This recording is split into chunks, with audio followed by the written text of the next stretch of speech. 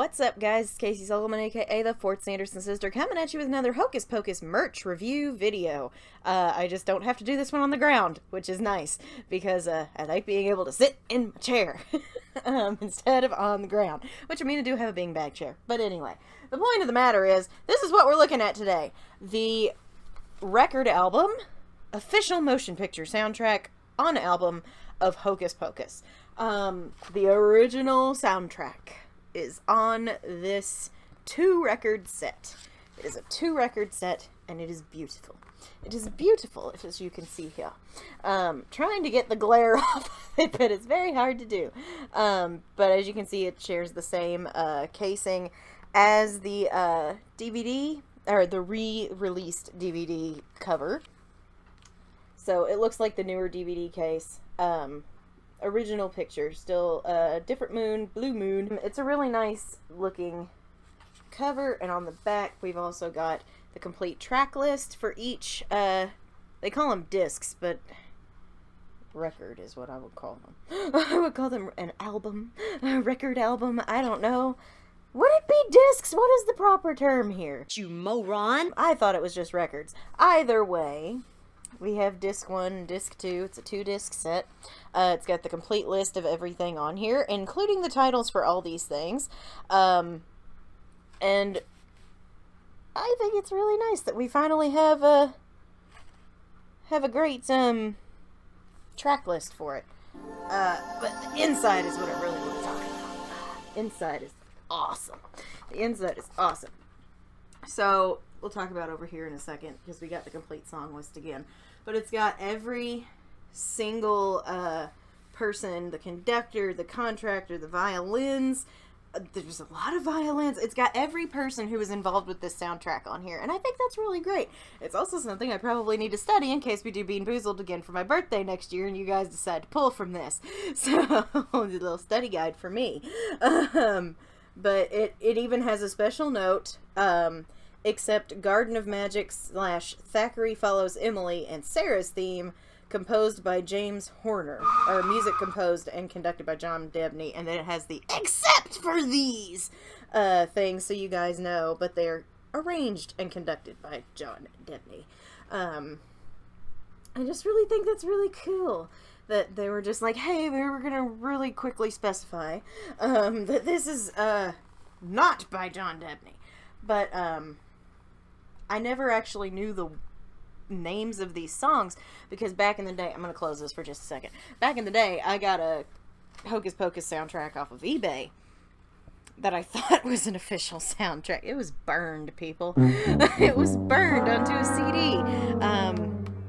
So I never had an official track list for the names of the songs, which kind of was a bummer, because back then maybe I would have realized that Sarah's song is not in fact called Come Little Children. It's in fact called Garden of Magic, and I had to learn that from another book called Hocus Pocus, The Thinking Fan's Guide to the Halloween Cult Classic or something like that. It's a very long title, but I got it over there, and I just remembered I was reading the book, and I got to the part about music, and I was like, oh yeah, these songs are...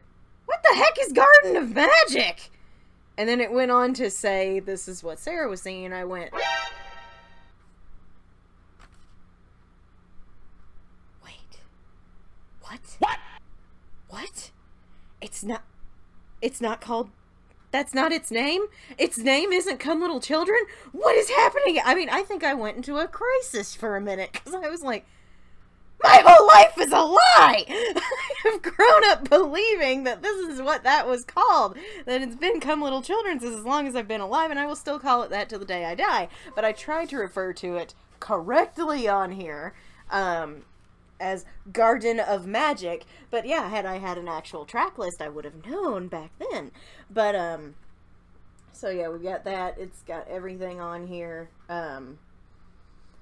I like that it's called Winnie's Lament, because I'm over here like, into the woods! The witch's lament. What I really, really want to talk about, that I just think is the best part of this, is the photos that they include. Because they're not all ones we had seen before.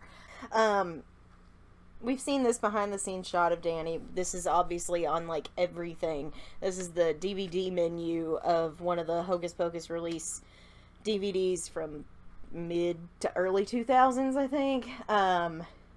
That one's a very famous shot, as we know, of the girls singing I Put a Spell on You. This one's on the back of every VHS case, and probably on the back of several DVD cases. This one was more of a D23 kind of, here's a released picture that we've been holding on to for a long time. I think it was included in the Blu-ray's guidebook when it came out for the 25th anniversary, but I'm not 100% sure. This one down here, we never had a proper photo of this without watermarks on it, because I've got it hanging up back there, but it's got watermarks on it.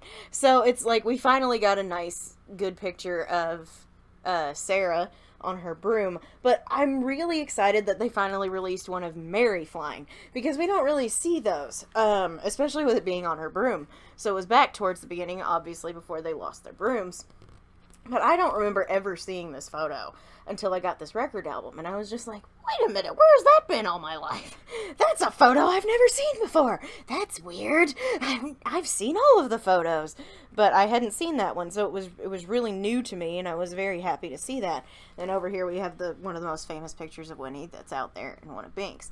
But it was these two specifically that kind of blew my gourd a little bit, because I was like, whoa, I've never seen this one without watermarks all over it, and I've never seen this one. And I just stop it, I've never seen this one.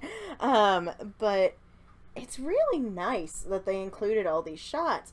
I really kind of wish they had released, like, maybe a photo thing with it, like a little photo card gallery inside the record, but it's not there. So let's actually look at the records really quick. So this is disc 1. I don't know. Would these be called discs? I don't know records. I didn't grow up with records. You moron. So it's blue, which I like that it's blue. I think that's really neat. I think it's really neat that it's blue, kind of like the full moon that they used. But this is really neat. This is the side A, and it's got the RPM on it. It was copyrighted, it looks like, in 2013, but not released until 2022. What came out in 2022 that made them want to release this? Maybe the second movie? So they released this record album back in 2022, but it was copyrighted back in 2013, so clearly they had been working on this for a long time. But side A has the main title, Garden of Magic / Thackeray Follows Emily, Witch's Lair to the Stake, which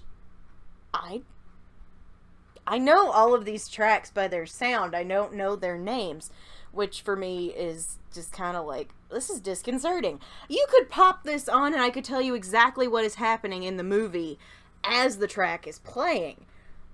But ask me what their names are and I'm just like, I got nothing. I got nothing. Trying to be super careful with this, but it's really hard.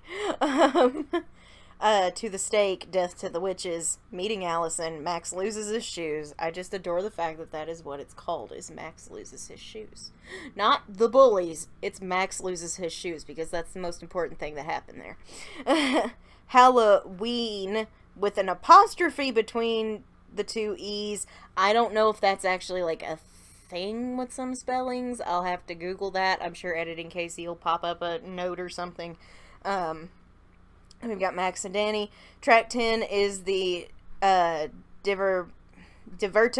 number 17 by Mozart, which is one of the only other songs on this soundtrack that was not, in fact, done by John Debney.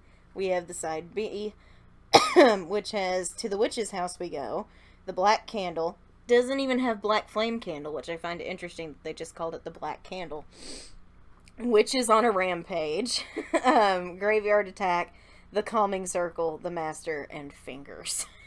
You know what the Fingers thing is in reference to, right?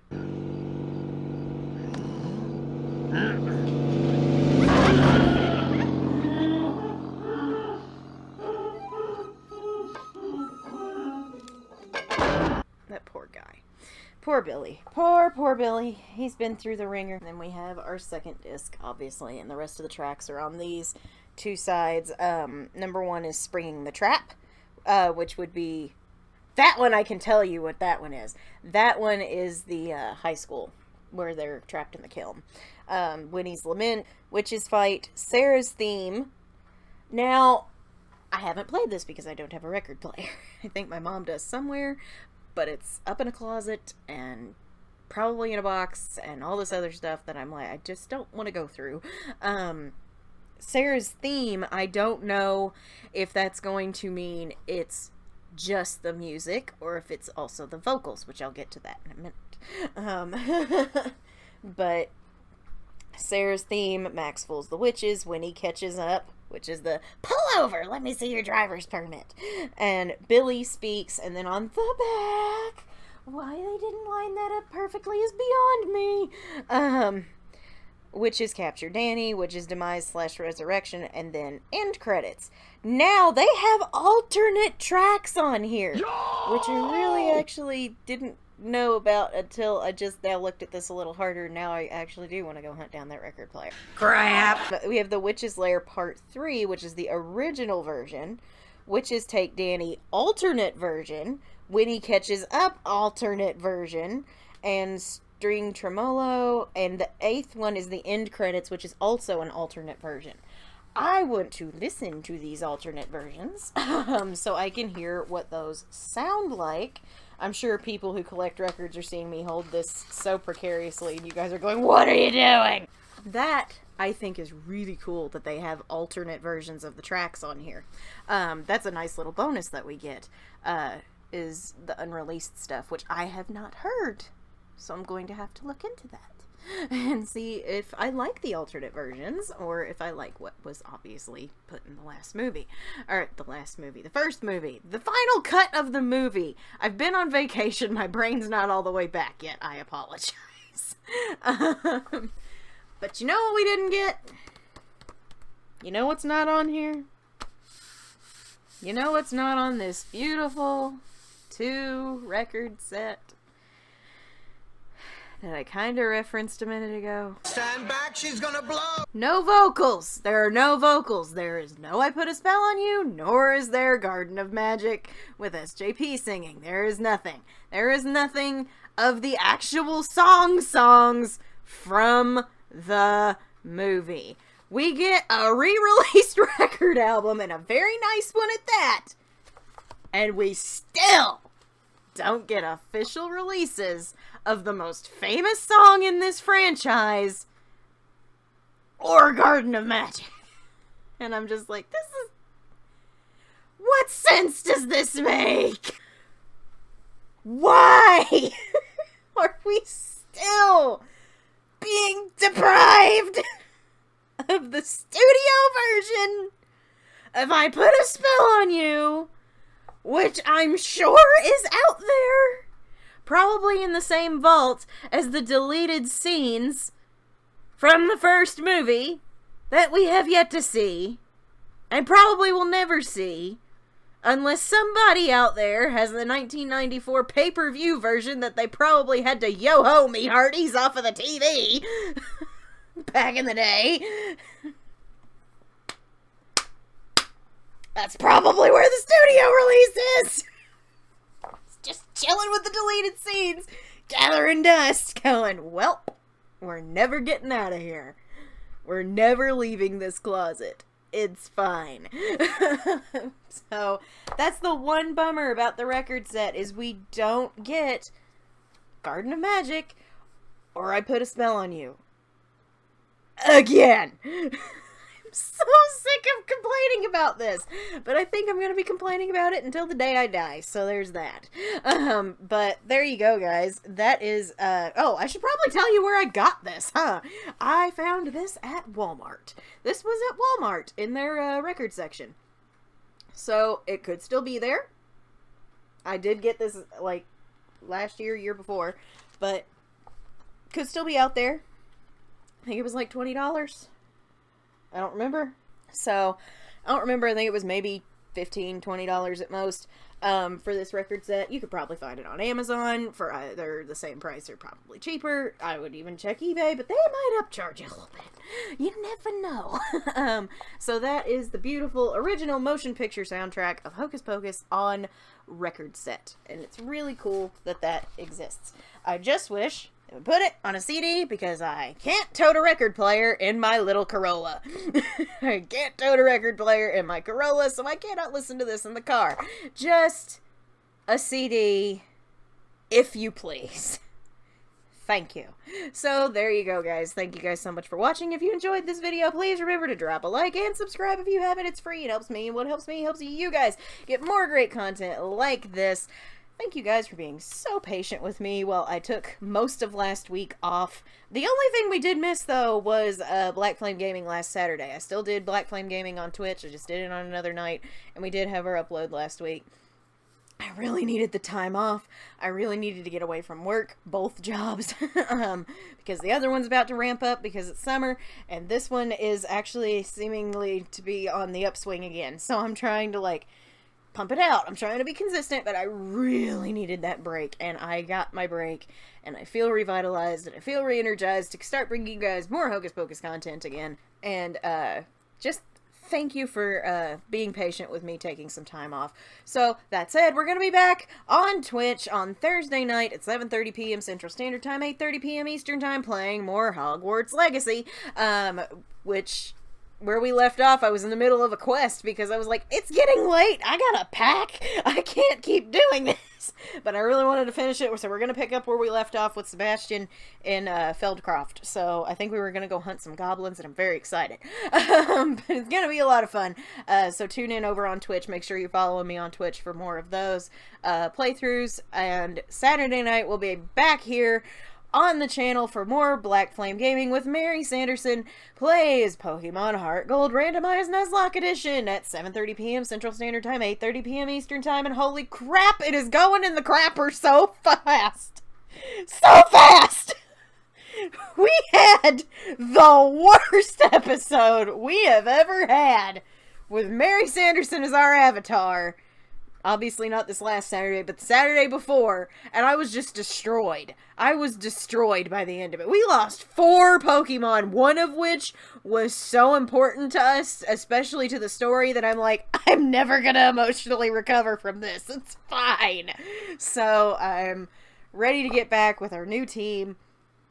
We're pumping up the gas. We're getting close to the end. So come tune in for that.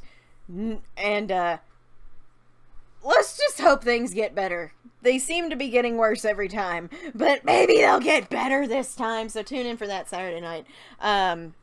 Thank you guys so much for watching. If you're a regular on this channel, please remember to drop a like and share your thoughts on this record album down below. Thank you guys so much for watching. I'm Casey Zelgelman, aka the 4th Sanderson sister, and I'll see you witches and wizards later.